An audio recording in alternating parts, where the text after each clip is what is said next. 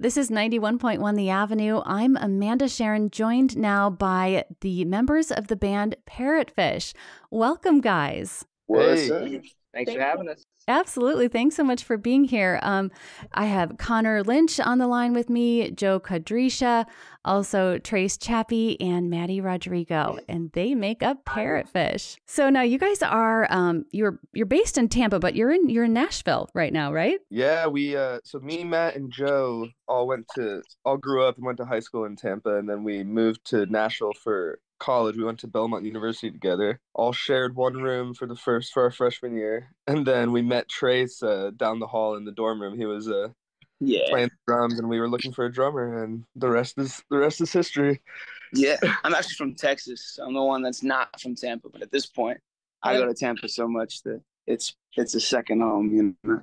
Right. Awesome. And you guys are actually coming to our neck of the woods, performing at Gather on Broadway's Farmers Market Series concert on Wednesday night.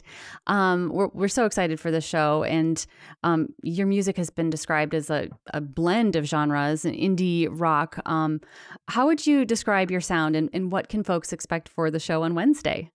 Who wants this one? I can take some of this one. Yeah, I would say we say alternative rock because we feel like that's pretty broad, but I mean, we all just listen to so much music and we're into so much different stuff. We really try to kind of incorporate anything that's kind of influencing us in the moment, I guess.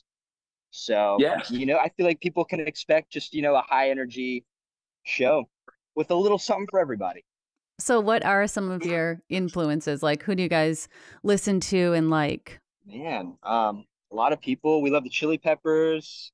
I love Radiohead. Trace, who's some people you like? Right now, definitely really into Remy Wolf. She's pretty new on the newer side of the world. Kind of that I don't know, anything that has an edge to it. Like it can be any genre, but if it's got a little bit of grit. Or like Dominic Fike, if there's any Dominic Fike fans out there. I've been listening to a lot of Hippocampus is my probably my favorite band right now. I love Soccer Mommy. So yeah, just a lot of the indie stuff. So I'm sure you guys play some of it on your station. Well, and your latest album is called, is it Some Things in the Milk Stay? Is that the latest one?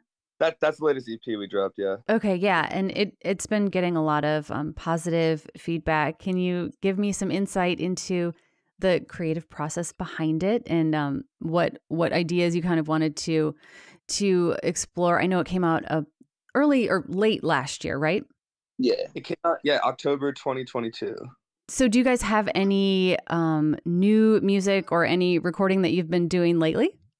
So yeah, we went to we rented an Airbnb in August of 2022, and we recorded six new singles, and three of them have just been released. One actually was just released on June 22nd, and that one was called Cold Inside, so that's our newest single. And there's a music video for that. Maddie Rodrigo directs a lot of our music videos and comes up for the concept for them. And then we had a song called The Implication, which is doing the best out of all our singles right now. And then Hitchhiking, which also has a music video directed by Matt. Awesome. So so tell me about the new songs. Like, how did you write them, and how did they sort of come about to release as singles ahead of the new release, you said, right? Well, I don't know. I feel like with all of our songs, well, it's funny. This EP we're calling Scrounging Around. And if I feel like that kind of encapsulates the way that we just we're just always writing songs, and it's like, okay, now which songs are the best ones to put on the EP? To just scrounge for the best that we got. I mean, I feel like a lot of artists do that, but yeah, we just had 6 songs that we really liked, and like Connor said, we went to a Airbnb that we got and just studio-fied it, and made some good songs. Awesome. So you guys are on tour right now, right? Yes, we did some touring in Florida and Texas, and now we're about to we're heading to New York. We're heading to Bowling Green actually this weekend, but it's only an hour drive from Nashville, so it's not. Yeah, we're back in too Nashville far for the time being. So, what are some of your most memorable moments or a cool story that you have from being on the road together so far?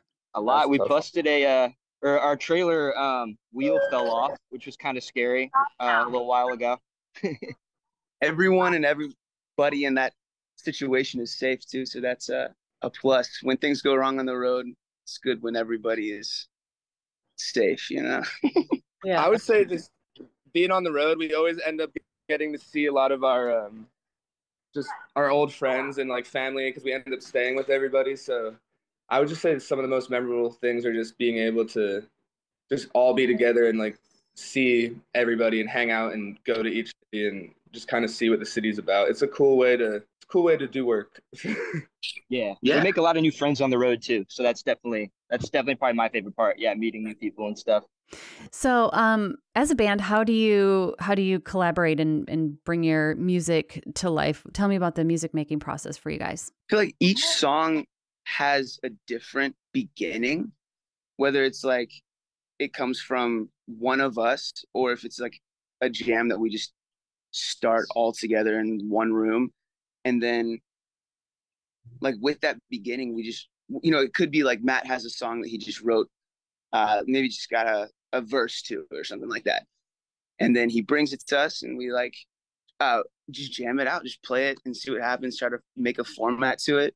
And then a lot of times, like I said, like Matt might have a verse, but Connor might have something that he's been written. And then we just combine those things. We talk about like Frankensteining songs where like we just have different ideas from different times and places and try to fit them together. And if it works and feels good, then we roll with it and turn it into a song, you know, part A, part B. Now you got a song. Cool. And so what are your aspirations as a band? Where do you guys sort of see yourselves, or where do you think this'll go? I know you're pretty up and coming, so Yeah, we always try to take it one step at a time. I feel like right now the biggest goal would just be to make a complete living, just be doing our music, our original music. And right now we all work some part-time jobs and whatnot. So being able to fully just get lost in the music and do that full time would be the first goal. And then take it from there. Next step, always gonna just keep trying to climb to the next part, I guess. Yeah, come out with better songs than before and keep playing bigger shows. Yeah. Yeah. We plan on being really active with releases. So even after this EP, I mean, we're always writing. So we plan on just, you know, recording again soon when we can and popping out more songs. Mm-hmm. Always. And then where can people find you if they wanna check out Parrotfish? We got a website, we got Instagram, we're on Spotify, Apple Music, all the streaming platforms. We're probably most active on our Instagram. We're trying to get more active on TikTok. But most of those, all of our social handles are Parrotfish Band and our website, parrotfishband.com. So it's easy if you just type in Parrotfish Band on your app of choice. I should ask you how you got the name Parrotfish. So yeah, in high school, me, Joe, and Matt were playing a battle of the bands. This was like our senior year of high school, and I had just joined the band, and we didn't have a name yet. And Joe had been at the aquarium that day, and they kind of asked us, they're like, "You guys need a name to put down on the poster?" And Joe's like, "I saw this cool fish called a parrotfish," and the rest is pretty much history after that. Yeah, that was it. It's awesome. I love the name. It's a great band name. Thanks. Awesome. You guys, thanks so much for joining me today. Thank you, man. Thanks for having us. Yeah. We're excited to come down there and play. Absolutely. Parrotfish will be performing at Gather on Broadway's Farmers Market Series on Wednesday, downtown Green Bay in the Broadway District, sponsored by Nicolet Bank, a supporting partner of the Avenue. Thanks again, guys.